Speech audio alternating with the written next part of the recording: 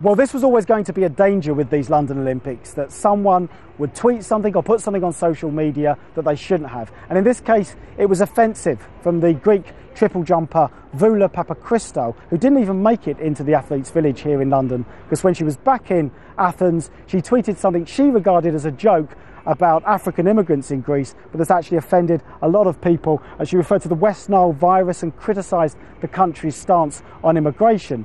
Now, the head of the Greek Olympic Committee, who's Isadoros Kavelos, said the 23-year-old had shown no respect for basic Olympic value. Later, Papachristou herself apologised on Twitter. She said that she wanted to express a heartfelt apology for her unfortunate and tasteless joke, as she called it. She said, "I'm very sorry and ashamed of the negative responses I've triggered. I never wanted to offend anyone."